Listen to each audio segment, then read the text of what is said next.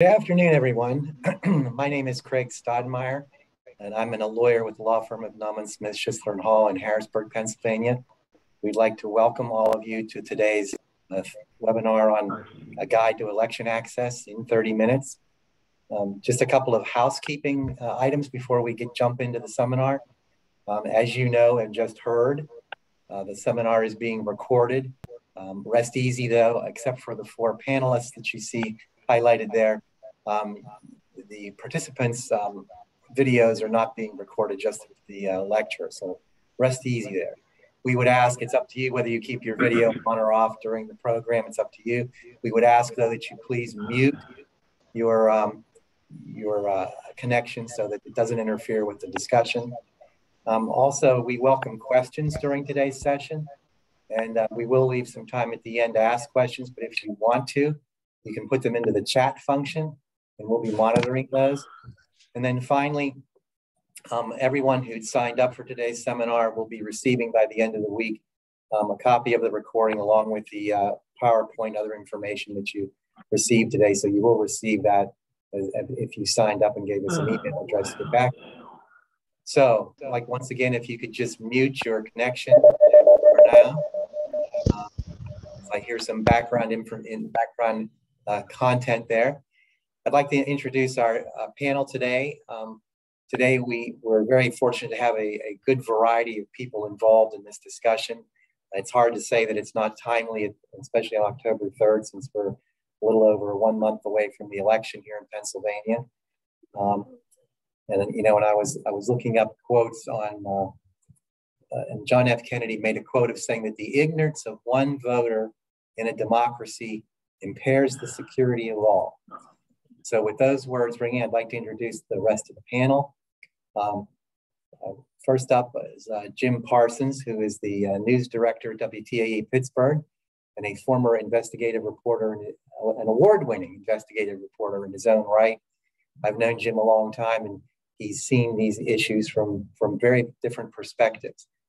Also, we have Melewsky from the PNA and Pennsylvania News Media Association.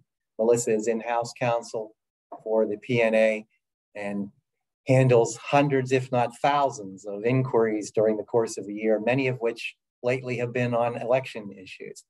And then finally, my partner, Josh Bonn, who's an attorney here at Nauman Smith, who has an interesting hat as doing both right-to-know work for requesters and also being a municipal solicitor. So he sees things from different angles as well.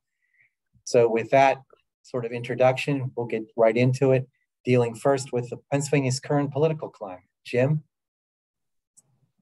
Well, I think we're seeing a very interesting campaign season for U.S. Senate and for governor. Nothing quite like this that I've seen in the past, especially when it comes to the lack of debates. We'll get to that in a minute. Here at WTAE in Pittsburgh, where I'm news director, we've hosted debates for governor and for the U.S. Senate until this year. And we worked on trying to get a debate for both. And, we're seeing a reluctance by candidates from major parties to square off against their competitors.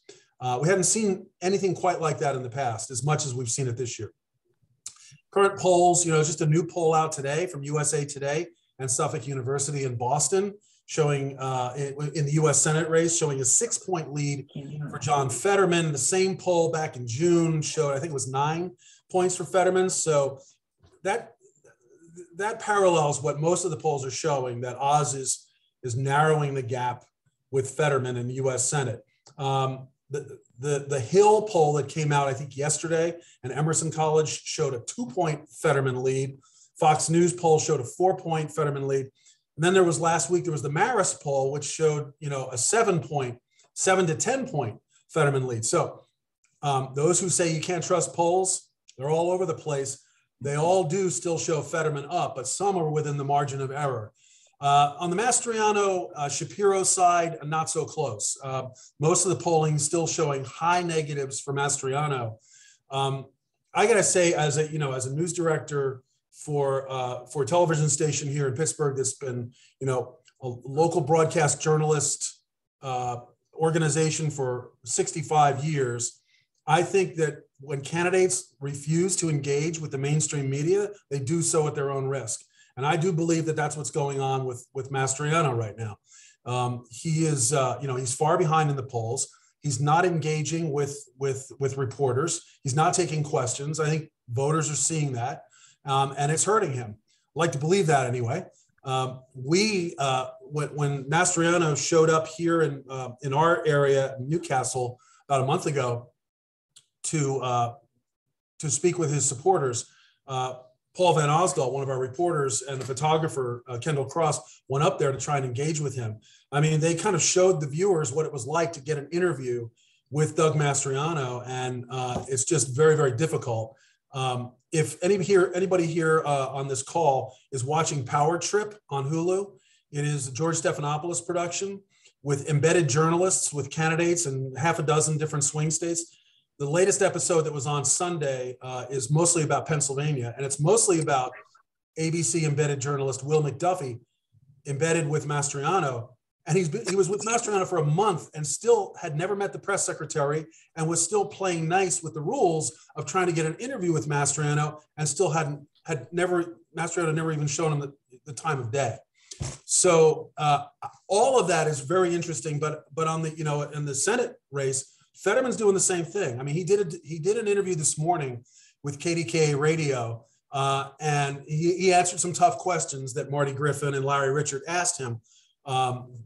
But that's been very rare. And so Fetterman's essentially doing the same thing as Mastriano, not quite such a brick wall with Fetterman. And let's be honest, Fetterman has agreed to do a debate on the 25th of October with Dr. Oz. That'll be on the Next Star stations and also WPXI here in Pittsburgh. I just think I think there's a real good chance that this backfires on candidates who refuse to engage. For anybody who read Charles Thompson's piece this morning in the Patriot News, Penn Live, it's about the Chamber of Commerce, Pennsylvania Chamber of Commerce event last night in Harrisburg, where Shapiro and Oz were given the stage without their opponents there.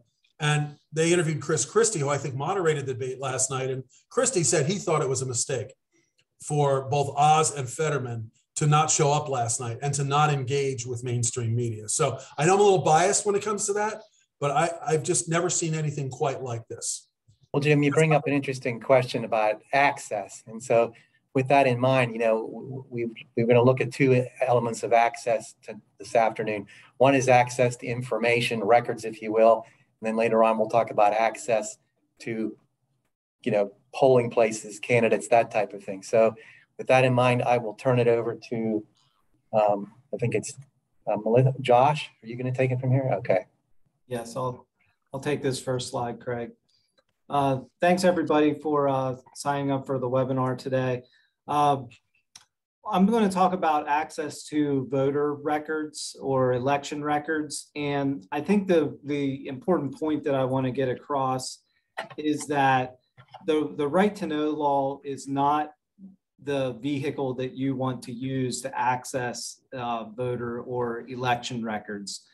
If you're not familiar with Pennsylvania's right to know law, any information that is in the possession of a government agency is presumed to be a public record, and you can request that under the right to know law, and you will get an answer. If you file a right to know request, you'll get at least a final response within 35 to 37 days of whenever you file the response or the request, and then you may have to pursue an appeal, and it may be 2 or 3 years before you actually get the records. With the election code, that should not be an issue, because the election code expressly designates certain records as public records and provides that the county or the Department of State has to provide those records for review during regular business hours, as long as certain conditions are met. And so my advice to any reporters that are seeking election records would be, please don't file right to know requests. Please try to get establish a relationship with your local election officials and with the Department of State, and try to get these records through the channels that these agencies provide the records. These agencies right now, counties, are being overwhelmed with right-to-know requests from out-of-state organizations that are challenging the elections, particularly the 2020 election. So if you're filing a right-to-know request, you're probably going to get lost in the shuffle, and two, it's going to be a long time before you get an answer. To get election records from the Pennsylvania Department of State, you often have to sign a verification that you're not going to use those records. You're not going to sell the information in the records. That is something that journalists do have to agree to, and do commonly agree to get access to these records. The slide here, it says personal information not released. Just to clarify that, there's certain information in election records that actually is public and does need to be released. For example, the names, home addresses, and date of births of voters are available from the Pennsylvania Department of State for a minimal cost. You just need to sign an affidavit that you're not going to sell that information whenever you receive it, but you can use it for news gathering purposes. And so with that, there have been some final determinations coming out recently involving access to certain types of records. One thing that is off limits is contents of ballot boxes or contents of voting machines. That information is not public.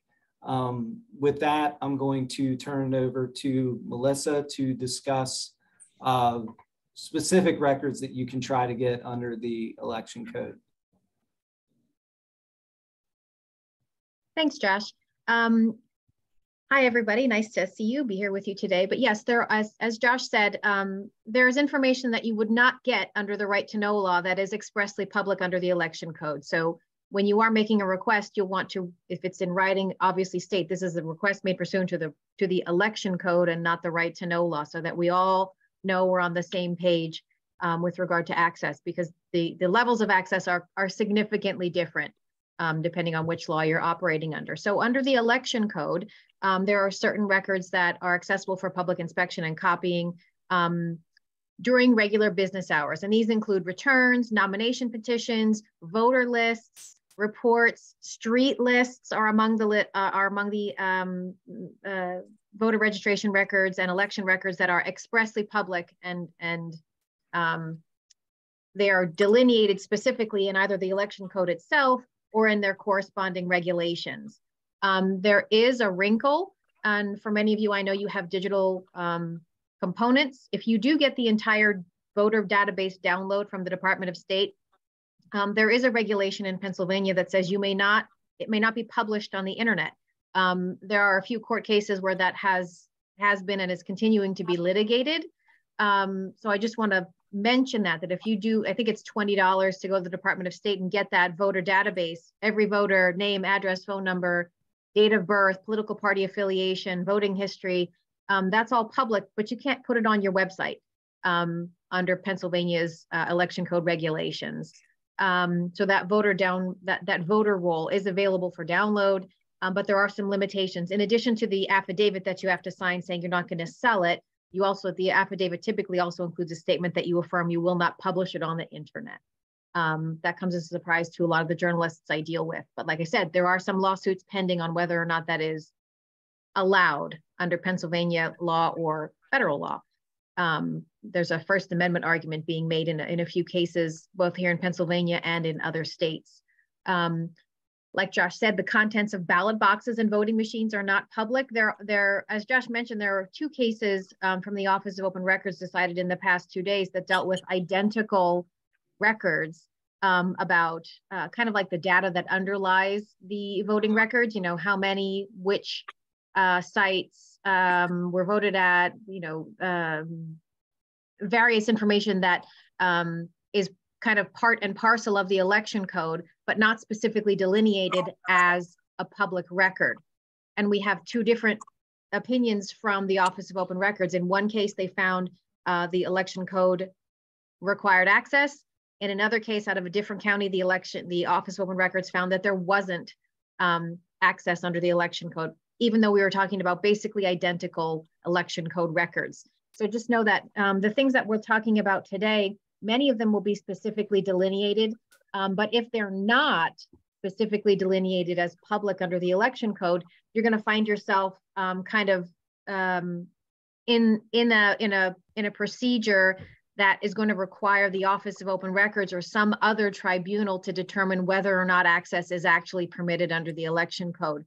And there's no clear answer in those situations. And those two cases that I just talked about or mentioned are a perfect example of why, of records that may be public in some circumstances, but may not be in others. You bear with me. Melissa, just to clarify, Sure. to make sure. So the election code itself makes provisions for making public certain types of records. And those are the ones that you talked about at the first bullet point there.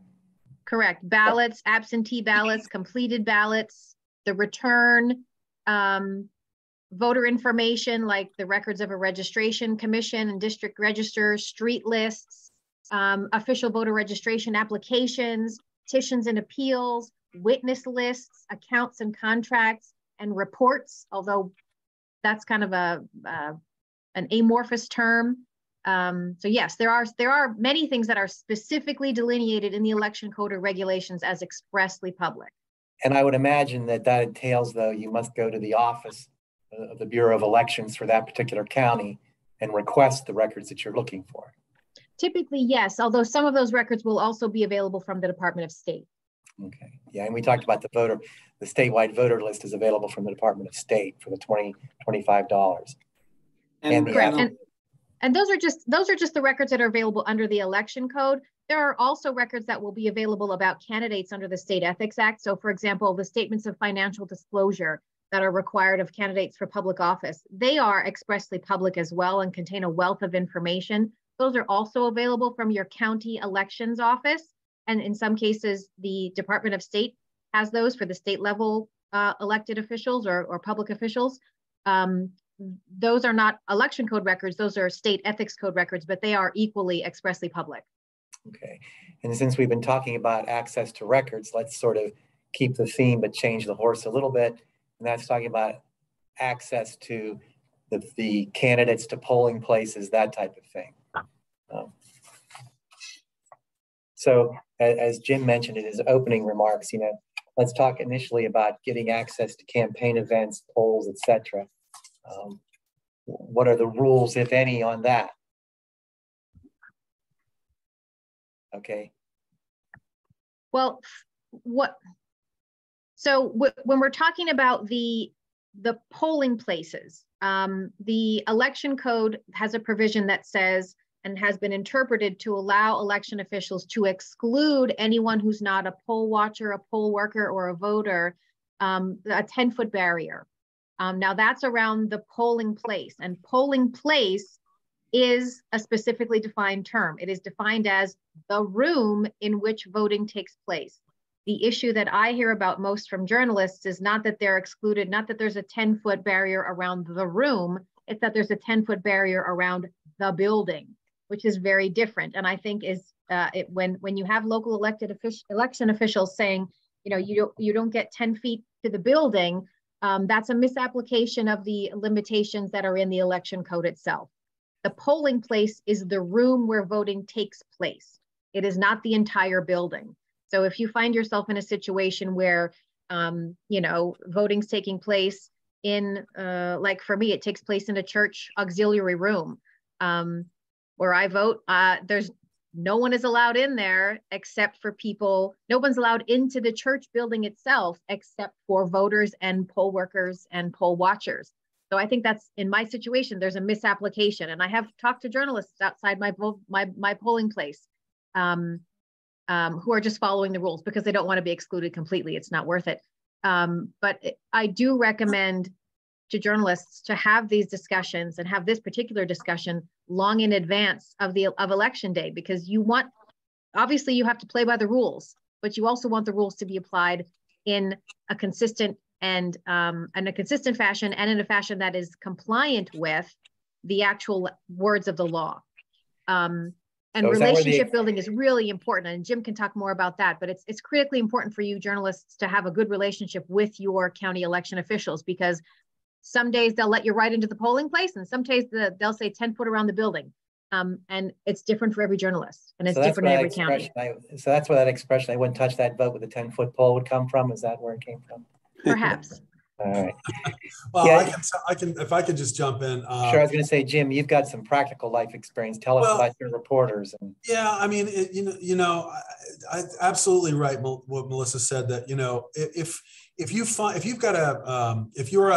if you're a journalist or you're a news manager and have crews that are out there trying to access polls and getting turned away in violation of that 10-foot rule, in other words, the 10-foot rule is being applied to the entire building or whatever, notify your news director or your managing editor, and then we'll make phone calls. And then sometimes we get Melissa involved, to make phone calls. Typically, if you can get a hold of whoever is in charge of the elections office for that county, they'll know what the rule is, and they'll be able to make calls to poll workers. I mean, poll workers are, some of them are really not very well educated on what the law says, what the rules are. So we just need to help them. I experienced something this year that I've never experienced before. Ron DeSantis, Florida's governor, came to Pennsylvania to campaign for Doug Mastriano. And as a news organization, in order to go inside and attend that, my crew would have had to sign, in order to get credentials, in order to RSVP, just to go inside, we would have had to sign a document that gave the DeSantis folks, or the people who actually were running this, maybe you can talk a little bit about them. I would have had to sign away my rights to how I was going to use the video. If they wanted to get some of that, all of our raw video, I would have been agreeing to turn that over, which is just something we would never agree to. So we covered it, but we did not go inside. We used their Facebook feed in order to cover that from what was going on inside, but it was very, very unsatisfying. Melissa? Yeah, and that happened. I reviewed several journalists shared that Turning Point USA waiver or agreement with me before the events took place, and it wasn't just at that one event. They've used it at multiple events in Pennsylvania, so it's kind of like their standard practice. And my advice to journalists was basically what Jim already did. In that case, is don't sign anything that would give a third party unfettered access to your content or any right to determine what you use and what you don't use. It's something that no media organization would sign, and it was almost laughable to read it. I'm like, clearly no media organization would sign this. And it's almost like they don't want you to cover their event, but they're saying, well, if you agree to all these crazy things, maybe we'll let you in.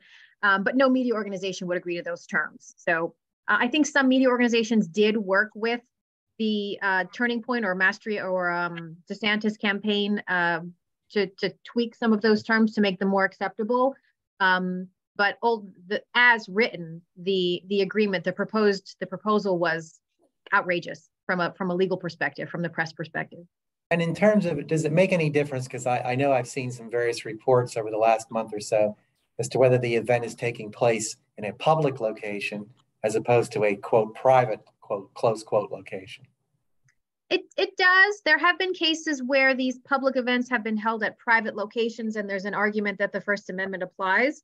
But those cases really kind of go both ways. So in the Midwest, I think Chicago area, there was a political event held at a private location, but the court found that it was required to be open to the public and as well as to press without content-based restrictions. But there have been other cases where the courts have decided the other way. So it's something to keep in mind. There's no clear First Amendment right of access to private property, even when a political campaign is using it for campaign events. But it's certainly something you can argue about, and you should. I mean, I wouldn't take no for an answer immediately. And I do just want to mention that as far as journalists, you're all presumably eligible to vote. If you exercise your own right to vote, you can take, as a voter, you can take your own photograph inside the polling place. I mean, I know one of the cardinal rules of journalism is don't become the story, but if your only option is to use to use your own selfie in the ballot box or to take a picture of your ballot as it's sitting there in front of you, that is an option for you. Sometimes, and Josh and I talked about this before the PowerPoint or before the webinar today, sometimes people will post their own ballot selfies to social media. The question is, can I use that? Maybe. It's always, if you're going to pull something off of social media, get permission to use it from the owner to avoid any kind of copyright or invasion of privacy issues. But that's another avenue you can explore as well. And I wanted to get to this topic because the term itself just fascinates me, a ballot selfie. So someone taking a picture of themselves voting is basically what you're talking about. Correct. So you know, I was going to say, in this day and age, with most people vote, well, you know, I vote on a voting machine. So all you're going to see is a bunch of lights. You know, I assume we're mostly talking about people that vote on a real ballot, like a paper ballot. I mean, I've snapped pictures of myself with my kids inside the ballot box, and I vote electronically, and it does show up. I mean, I could see what was on my screen. I don't think there's a problem in publishing that. If it's my own content, right? You couldn't take a picture of some other voter, you know, but you couldn't peek inside the curtain and you know. Right, that's what you were talking about, taking it yourself. Or what if that voter gives you permission to do it, to take a picture? If you're inside the polling place, technically that 10-foot barrier still applies, and you shouldn't be taking pictures. I mean, if you have permission from both the voter and the election officials who are working in that site, I don't see a problem with it. That's pretty rare though. Although, I mean, I've seen coverage from newspapers who are inside the polling place getting people signing their name to the register before they go in. And I've seen folks like at my polling place who are 10 feet outside the building. It really varies widely, and it really is based on who in particular is running that polling place. So it's really good to work on those relationships. Okay, we have a couple minutes left. I don't know if anyone has any questions. I'm looking in the chat function. I don't see any, but if anybody's online, if you want to ask a question, you can unmute yourself. If you could just say who you are and what organization you're with, if you can. And if there aren't any questions, then I'm going to wait a couple seconds here to see if anybody taps in. I have a question I want to ask in conclusion.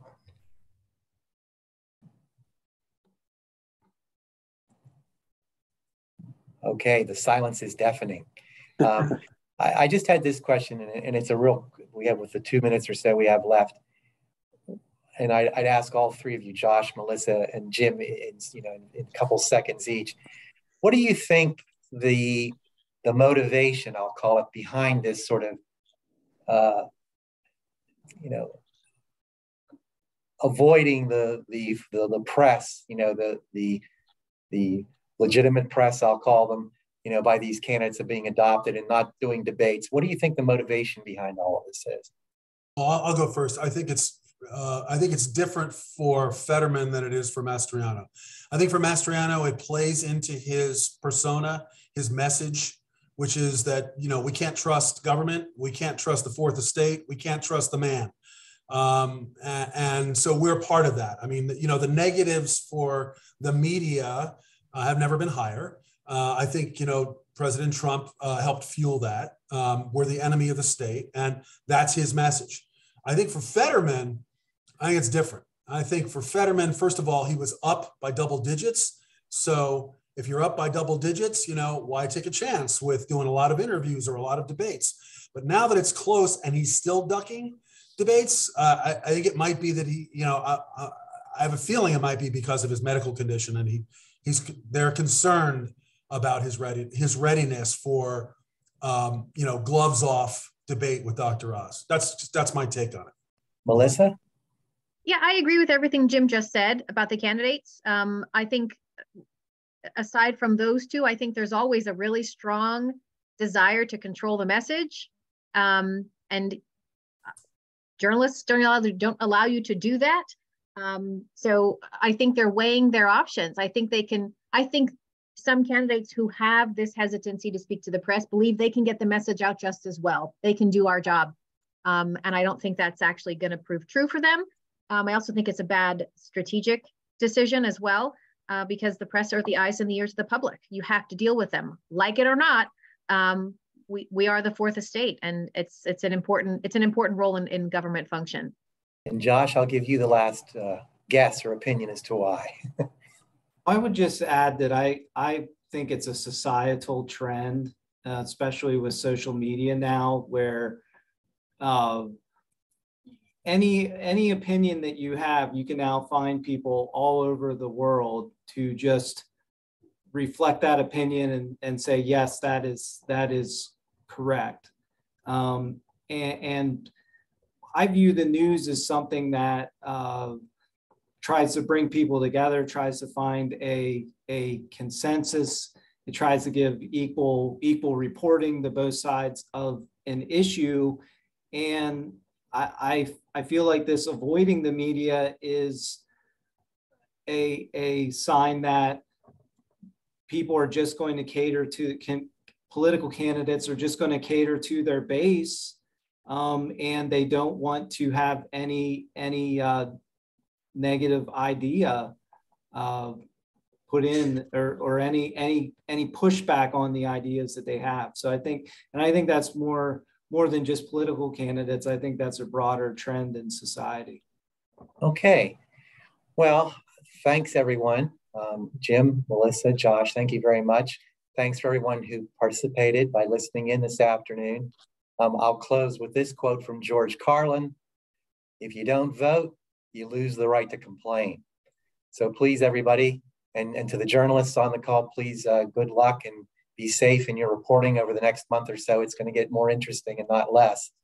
And once again, to remind everybody, we will be sending copies of this along with the PowerPoint to everyone signed on by the end of the week.